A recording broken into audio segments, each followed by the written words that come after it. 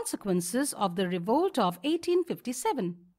The British Parliament felt that they could not carry on ruling India with the same policies anymore. First of all, the British government accepted direct responsibility for ruling India. The powers of the East India Company were transferred to the British Crown in order to ensure a more responsible management.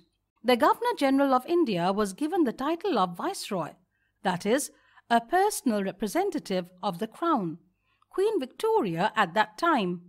The other important changes were the following.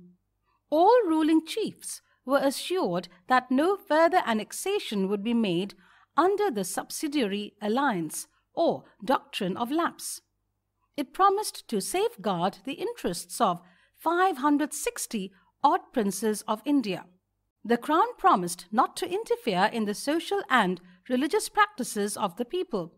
Policies were made to protect landlords and zamindars and gave them security of rights over their lands. The British believed that the Muslims were responsible for the revolt in a big way, so the land and property of Muslims was confiscated on a large scale and they were treated with suspicion and hostility.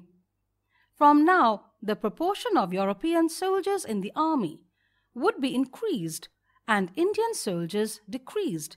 In future, more soldiers would be recruited from among the Gurkhas, Sikhs and Pathans, instead of soldiers from Awadh, Bihar, Central India and South India.